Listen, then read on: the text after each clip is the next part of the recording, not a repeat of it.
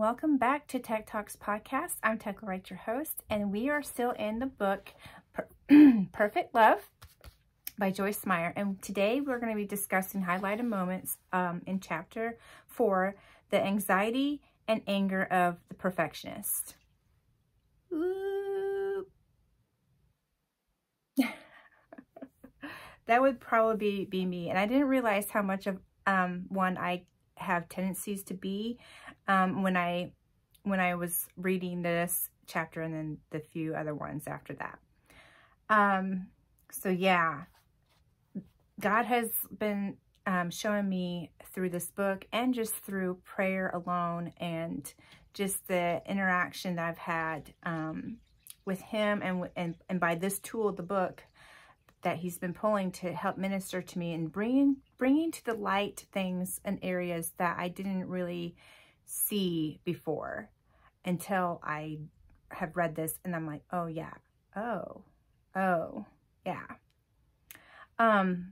So yeah, I'm learning to just kind of let go. I'm learning to not just have it all together and be perfect. As you know, some of you know that last week or last 2 episodes, I was doing this recording while I was doing laundry. You know how it is. You're trying to hit some things, multitask, get her done mode. And I didn't realize that you would be able to hear water going through the pipes as I was recording. And I just thought, oh, the perfectionist side of me wanted to stop completely and erase everything. But then there's this other side of me that's like, you need to let go and just do it. Otherwise, you'll never have time to do this. And I'm like, yeah, that's true. So I thought, I'm just going to leave it because 1, it'll keep me humble. And 2, at least you'll realize that I don't always have it together and I'm human, and that, yeah, I probably will never get this to be perfect. But like we learned last week, if you're just new here, well, of course, welcome. But if you were here last week, we talked about that our gifts or the way we try to serve God may not look perfect, but we have a perfect heart. And that was so freeing. Don't you say that was so freeing? Yeah, we have good intentions. We have a good heart. But maybe it wasn't delivered as a so-called perfect picture that we had hoped in our mind to be. And I'm learning that what's more important is the heart. Okay, I love this little quote on page 35, very beginning on chapter 4. They say that nobody is perfect. Then they will tell you practice makes perfect. I wish they'd make up their minds. Winston Churchill. I thought that was so cute. I want to go to my notes real quick with you guys that the Lord has kind of brought to my attention personally. I wrote down, being a perfectionist leads to burnout.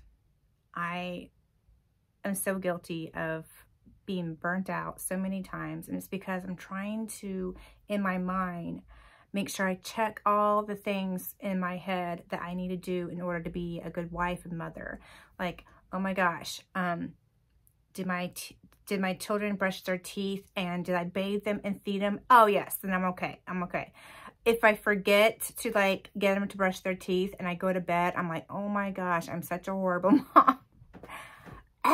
But you know what? Being perfectionist, I've come to learn, leads to burnout. Because I think there's no such thing as being perfect. But we still can have a perfect heart, so that's good.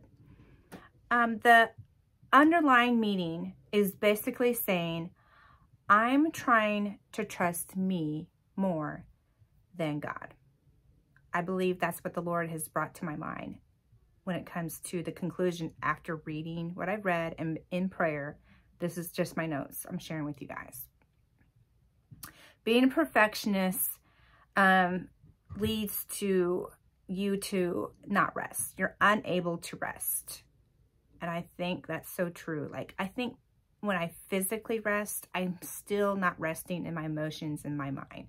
They're still going because I'm still in that perfectionist mode, and I feel guilty and I feel sad and angry at myself. And then I'm starting to get scared that I'm going to make the same mistakes because I just can't get over myself, you know?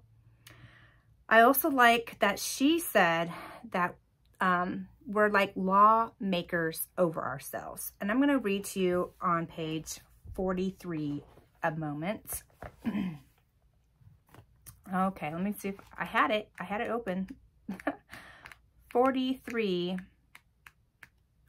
Yes. And I really like this. I think that we often make laws out of things because we are afraid to trust ourselves to be led by God's Spirit. And then I will just keep reading. I urge you to refuse to live a life legalistic and to trust God that He will teach you how to clearly be guided by Him in all things. That was something I really needed to meditate on. Like, oh my gosh, like, do I really have those laws? And am I really that legalistic over myself and my family?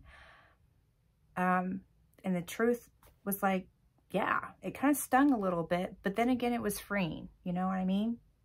And here's my other notes about Jesus on the flip side.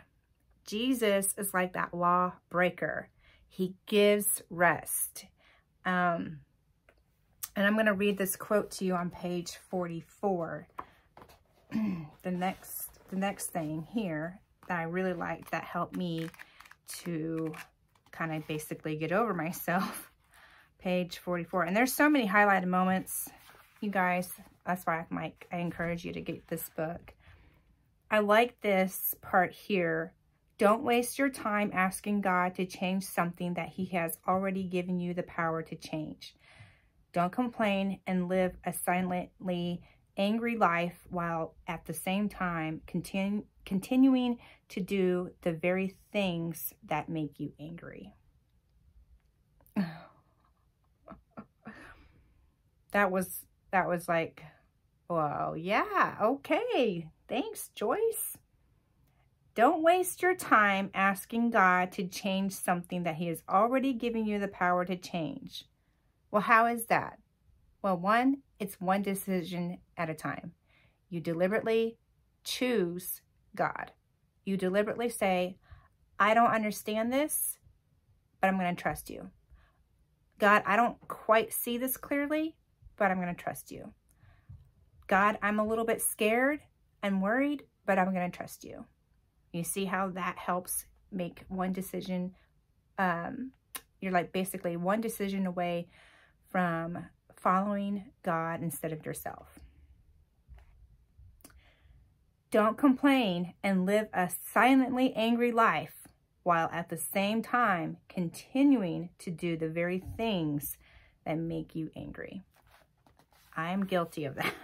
But thank you, Jesus, that He sets us free, right? And then we're going to close.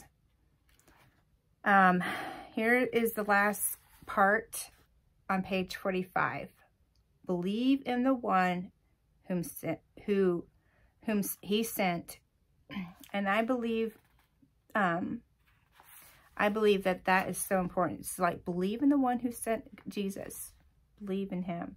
Lastly, on page 46, more than anything, God wants us to trust Him and to believe His word.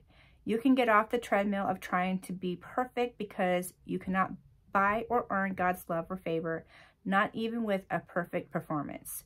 It simply is not for sale. If we can't earn God's approval, then how can we get it? Receiving God's grace that is provided in Jesus is the answer to this problem.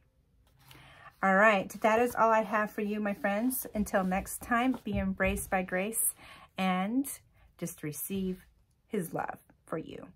All right, talk to you later. Bye-bye.